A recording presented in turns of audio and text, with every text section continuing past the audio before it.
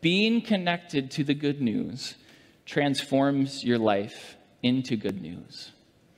Being connected to the good news transforms your life into the good news. I think so often we read the Bible or we have these unfair expectations that I need to walk people down a certain line and teach them this and then this and then this. And that's great when you're doing discipleship in a relationship like that. But I think what's actually true is that being connected to Jesus and then being connected to other people in relationship allows the good news of God to flow through you. You will find opportunities. When you're open to what God's Spirit is doing in you, you will sense when you're supposed to say something, when you're supposed to do something.